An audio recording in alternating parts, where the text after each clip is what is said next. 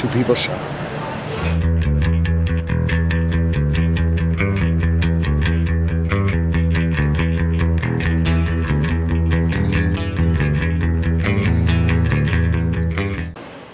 Hey, it's Steve with DoingItLocal.com. We're here at the Shell station at the corner of North and Main Street, where 2, possibly 3 people have been shot.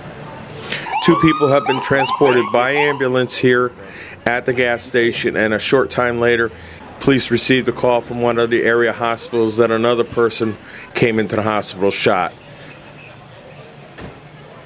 They all seem to be minor injuries in comparison to what it could be, but there's not a lot of details at this moment.